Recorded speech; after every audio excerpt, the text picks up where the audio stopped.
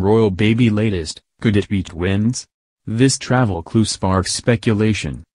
Meghan Markle may be giving birth to twins, according to a midwife, as speculations are mounting over the Duchess' royal birth. Meghan, who is now overdue, is expecting her first child any day now. Rumors have been circulating over the Duchess' birth, with many royal fans believing she has already given birth in secret. However, one midwife claims Meghan might be welcoming a pair of twins. Leslie Gilchrist, midwife and founder of skincare company My Expert Midwife, said Meghan's baby bump was much larger than expected, a telltale sign she could be expecting more than one child. And she said Meghan's travel habits and not flying after 30 weeks pregnancy was another huge clue. Ms. Gilchrist told London's Evening Standard, Meghan has consistently carried a larger than expected bump, suggesting she could be expecting twins. When the Duchess was supposed to be around 18 weeks, she looked more like what you expect at 22 to 24 weeks of gestation.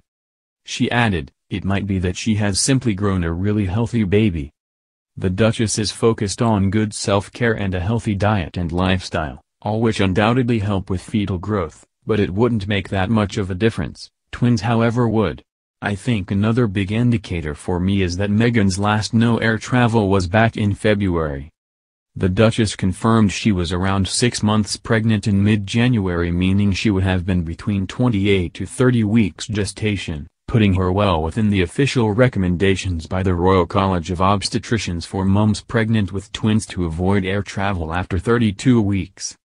Meghan is now a week overdue, with rising speculation she may end up giving birth at a hospital.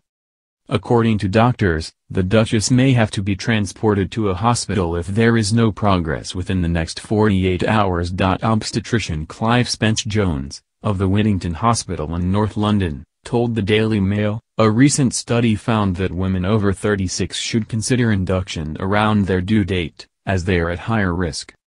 Overdue pregnant mothers are typically induced between 7 to 10 days after their due date, but this can be extended up to 2 weeks if the mother and baby are well and fit.